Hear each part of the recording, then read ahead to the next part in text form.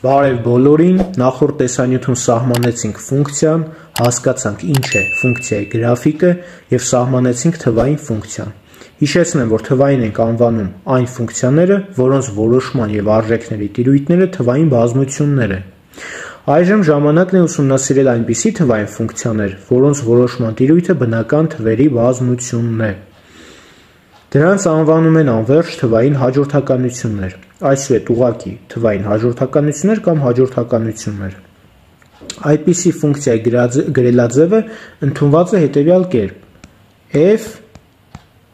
n / r այն-ը հավասար է f(n) արժեքը կանվանենք հաջորդականության n-րդ անդամ կամ ընդհանուր անդամ։ Սա ձեզ ծանոթ է դեռ պրոգրեսիաները անցնելու ժամանակներից։ Այսպիսով, հաջորդականությունը ամեն մի n բնական թվի համապատասխանեցնում է որևէ a ինդեքսում n թիվ։ N-ը հաջորդականության անկախ փոփոխականն է, որին հաճախ անվանում են համար կամ ինդեքս։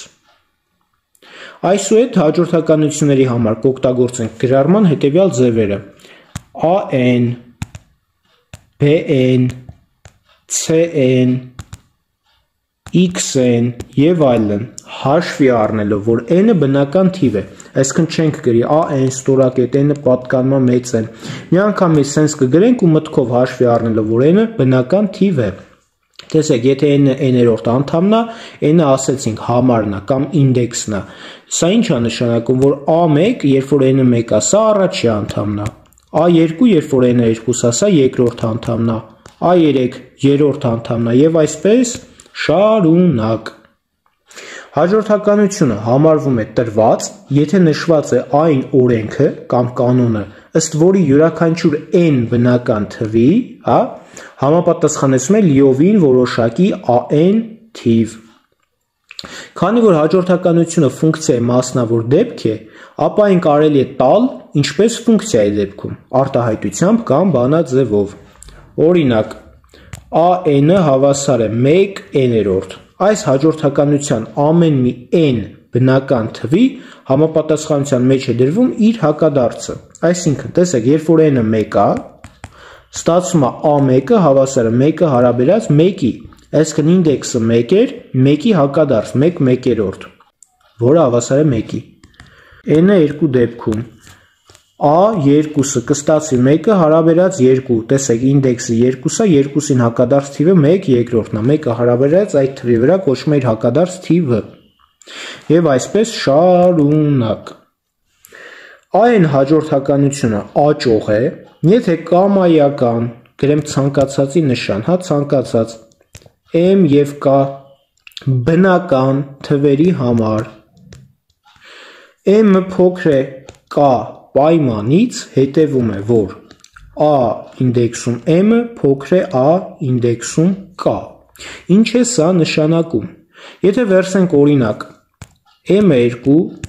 k-ն էլ թող լինի հենց 3, ապա եթե a2-ը փոքր է a3, սրանից հետևում է, որ հաջորդականությունը աճող է։ Աճող է an հաջորդականությունը։ Ինչու։ Իսկապես, եթե հաջորդականության երկրորդ անդամը փոքր է երրորդ անդամից, ապա ստացվում է, որ հաջորդականության կամայական հաջորդ անդամը մեծ է իր նախորդից։ Հետևաբար հաջորդականության անդամները գնալով աճում են։ Այսինքն, an հաջորդականությունը աճող է, եթե an-ը փոքր է an + 1, որտեղ n-ը բնական թիվ է, շատ հաճախ գրում են n-ը հավասար է 1, 2, 3 և այլն, սա նույնն է, թե գրենք n-ը պատկանում է մեծ n, այսինքն n-ը բնական թիվ է։ Նմանապես կասենք, որ հաստատ գրեմ, an-ը աճող է։ Նմանապես կասենք, որ an հաջորդականությունը նվազող է, եթե an-ը մեծ է an + 1-ից, այսինքն նախորդ անդամը մեծ է իր հաջորդից։ Ստացվում է, որ անդամները գնալով նվազում են։ Էլի ցանկացած բնական n-ի համար, էլի։ Այսինքն գրենք an-ը նվազող է այս դեպքում։ Իսկ հիմա անցում կատարենք հաջորդականությունների մյուս բնութագրիչին, որը սահմանափակությունն է։ AN հաջորդականությունը կոչվում է սահմանափակ ներքևից, որովհետև սահմանափակություն կոպիտ ասած նշանակում է իրան պրեսի տակ ենք դնում, թե վերևից, թե ներքևից։ Դրա համար կա սահմանափակություն ներքևից, կա սահմանափակություն վերևից։ Ու կա մի հատ ընդհանրական սահմանափակություն։ Հիմա եկեք հերթով քննարկենք։ AN հաջորդականությունը կոչվում է սահմանափակ ներքևից, եթե գոյություն ունի այնպիսի A թիվ, գոյություն ունենալու նշանը թարսի անգլերեն մեծատառ, որ ցանկացած N բնական թվի դեպքում տեղի ունի հետևյալ անհավասարությունը, որ A ինդեքսում N-ը մեծ կամ հավասար է A-ի։ Մեկ անգամ էլ AN հաջորդականությունը կոչվում է սահմանափակ ներքևից, եթե գոյություն ունի այնպիսի A թիվ, որ ցանկացած N բնական թվի դեպքում տեղի ունի հետևյալ անհավասարությունը, AN-ը մեծ կամ հավասար է A։ Եկեք երկրաչափորեն սա հասկանանք ինչ է նշանակում։ Եթե գծեմ կոորդինատական առանցքները, սրան վերագրեմ N, սրան վերագրեմ AN, ապա տեսեք, քանի որ N-ը բնական թիվ է, ուրեմն անդամների համարներն է, չէ՞, առաջի անդամ, երկրորդ անդամ, երրորդ անդամ, չորրորդ անդամ, հինգերորդ անդամ եւ այլն։ Տեսեք, եթե առաջին անդամին համապատասխանող արժեքը, այդ AN-ը կլինի, ինչ որ այստեղ կետ նշեմ, արժեքները կարևոր չէ, ուղղակի նշենք, որ սրան համապատասխանող, չէ՞, այս ուղղայացն է, որ տանում ենք այս հատման կետն է, երկրորդին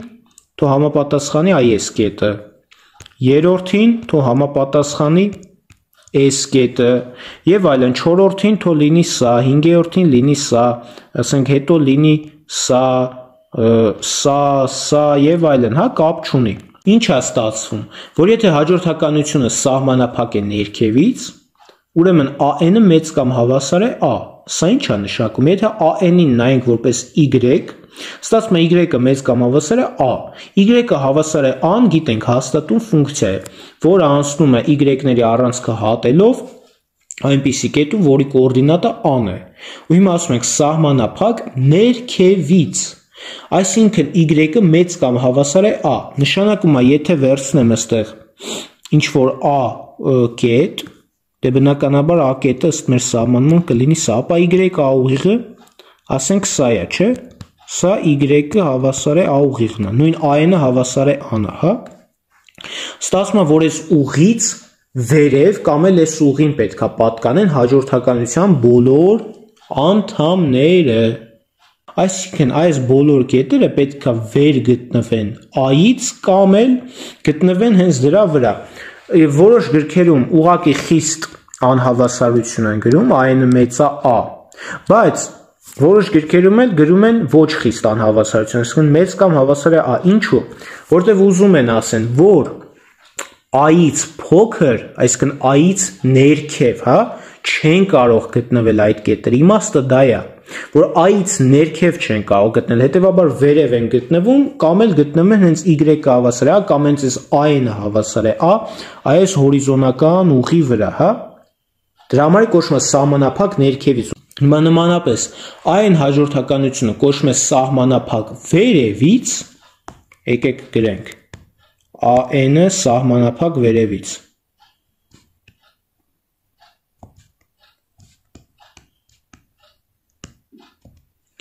Եթե գոյություն ունի այնպիսի B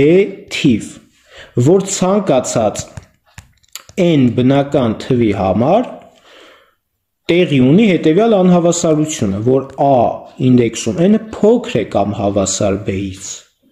Այսինքն պրեսը վերևից է աշխատում, եթե էլի կոորդինատական առանցքները գծենք, սա N-ն է, սա AN-ն է։ Այստեղ 1, 2, 3, 4, 5 եւ այլն, հա, ստե մնացած կետերը։ Այս էլ AN-ն է։ Թող այս կետերն է վերցնենք սենց։ Ստեղ թող լինի, ստեղ թող լինի, ստեղ թող լինի, ստեղ թող լինի, ստեղ թող լինի, ստեղ թող լինի, ստեղ թող լինի եւ այլն։ Այսպես շարունակ։ Հիմա ինչ ասում է սահմանը։ Ասում է, որ եթե վերցնեմ B կետը AN առանցքի վրա, ապա AN հաջորդականության բոլոր անդամների արժեքները, որոնք այս կետերն են, հա, պետք է ներքև գտնվեն B ուղից, հա, B կետով անցնող ուղից, այսինքն տվյալ դեպքում այդ B կետով անցնող ուղիղը օրինակ կլինի հենց սա։ Այս սրանից պետք է ներքև գտնվեն կամ եկը գտնվեն հենց այդ ուղի վրա։ Այսինքն իմաստային էլ նշանակում է, որ այդ ուղից վերև չեն կարող գտնվել, հա, դրա համար է ոչ խիստ անհավասարությամբ ներկայացվում։ Այսինքն սրանից ներքև են, սրանից է վերև, կամ էլ հենց դրանց վրա են։ Եվ հիմա ընդհանրական AN հաջորդականությունը կոչվում է սահմանափակ, եթե գոյություն ունեն այնպիսի A և B թվեր, որ բոլոր բնական n-երի համար տեղի ունի հետևյալ կրկնակի անհավասարությունը, որ A-ն փոքր է հավասար AN-ից, որը իր հերթին փոքր է հավասար B-ից։ Հասկանալի է, չէ՞։ A-ի և B-ի արանքն է գրաֆիկորեն հասկանալի է, ինչ նկատի ունենք։ 1, 2, 3, 4 եւ այլն, էսի AN-ն է, էսի N-ն է, ստեղ ինչ որ մի քիչ մեծ գցենք կետեր են, հասկանալի է, որ A-ն, որը փոքր է կամ հավասար AN, այս սա է, հա,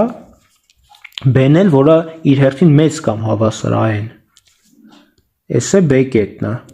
ընկած այս արանքում հաջորդականության անդամները այս կետերը ընկած են այս արանքում։ Եթե մի տառի տեսքով ներկայացնենք, հա, մեկ տառով, այսինքն ոչ թե A և B լինի, այլ լինի ինչ-որ C,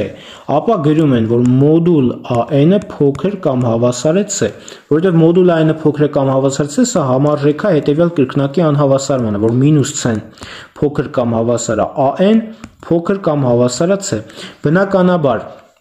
նկատենք, որ մոդուլը փոքր կամ հավասար C, այսինքն C-ն պիտի լինի ոչ բացասական թիվ, բայց ավելի ճիշտ կլինի ասել դրական թիվ, հա։ Հետևաբար մինուս C-ն բացասական է, C-ն է դրական, այսինքն այս A և B-ի տեղը նույն այս գրաֆիկը չի համապատասխանում, բայց հասկանալի է, որ մոդուլ A-ը փոքր հավասար C-ն էլի կլինի սահմանափակ հաջորդականություն։ Այսինքն AN հաջորդականությունը կոչվում է սահմանափակ, եթե գոյություն ունի այնպիսի C դրական թիվ, որ բոլոր n բնական թվերի համար ճիշտ է մոդուլ AN-ը փոքր է կամ հավասար C անհավասարությունը։ Հետևաբար հաջորդականությունը, որը սահմանափակ չէ, կկոչենք անսահմանափակ։ Այսինքն AN-ը անսահմանափակ հաջորդականություն է, եթե ցանկացած m թվի համար կգտնվի այնպիսի n համար, հա, որ n-ը բնական է, էլի բնական թիվ է, n համար, որ հետևում է մոդուլ AN-ը կլինի մեծ այդ m թվից, այսա կլինի անսահմանափակ հաջորդականության սահմանումը։ Սա եկեք թվային առանցքի վրա թեթև գծելով հասկանանք ինչա նշանակում, հա։ Եթե թվային առանցքի վրա պատկերենք հաջորդականության անդամները, ապա եթե սահմանափակ հաջորդականության բոլոր անդամները կընկնեն ինչ-որ հատվածի վրա, չէ, հասկացանք, որ A-ից B-ը, չէ, A-ն փոքր հավասար AN, փոքր հավասար B։ Այսինքն սա A-ն է, սա B-ն է, հա։ Ապա անսահմանափակ հաջորդականության որոշ անդամներ կընկնեն ցանկացած հատվածից դուրս։ Այսինքն վերցնեմ կամայական ինչ-որ հատված, սրանից դուրս կա անսահմանափակ հաջորդականության անդամ, ստեղ էլ կա անդամ, հա, դեպի այս կողմ, դեպի այս կողմ, այսինքն ցանկացած հատված եթե վերցնեմ, դրանից դուրս կան անսահմանափակ հաջորդականության անդամներ։ Իսկապես, եթե այս AB հատվածի վրա ընկնում են սահմանափակ հաջորդականության անդամներ, ապա դրանցից դուրս անդամներ չկան, բայց եթե անսահմանափակ հաջորդականություն է, նշանակում է, որ ցանկացած հատված վերցնենք, ապա այդ հատվածից դուրս էլ պետք է անդամներ լինեն, հա, ու ցանկացած հատված վերցնես սա, թե վերցնես սա։ Տեսեք, եթե վերցնում սա, միևնույնն է սա, որը դուրս է գտնվում սրանից, դուրս է գտնվում նաև սրանից օրինակ, հա, եւ այդպես շարունակ։ Սա ուրեմն հաջորդականությունների հետ մի փոքր խորացված ծանոթություն էր։ Այս տեսանյութը այսքանով ավարտենք, սպասեք հաջորդ տեսանյութին, հաջորդ տեսանյութում կխոսենք անվերջ փոքր հաջորդականությունների մասին, շատ կարևոր եւ հիմքային թեմա, որը զարգացնելով մենք վերջապես կկարողանանք սահմանել հաջորդականության սահմանը, հետո ֆունկցիայի սահմանը եւ այդպես շարունակ, որ կարողանանք գանք ֆունկցիայի անընդհատության ու վերջապես սահմանենք ֆունկցիայի ածանցյալը։ Հաջորդ տեսանյութը դուրս կգա այսօր երեկոյան, այնպես որ ուշադիր եղեք։ Մնաք բարով։